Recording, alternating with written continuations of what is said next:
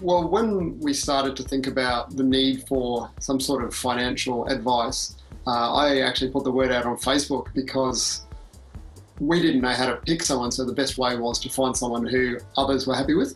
And I actually got a couple of responses saying Stephan's strategic, and they were from people that I felt that I could take that recommendation from, and so we got in touch via their website, and they contacted us quite shortly after that. We wanted guys who would be able to work with us remotely, like we're doing, so over Skype, and they've been very good. So that's just worked out absolutely fine. It's not been an issue at all. You're not thinking, oh gosh, I really ought to sort out my bank accounts. I really need to deal with my super. I really need to sort out that lump of money in the UK. In a way, we can just park it and say, right, we've dealt with that. Let's review that in a year with Stephan, strategic, and we don't have to worry about it on a regular basis because it's dealt with.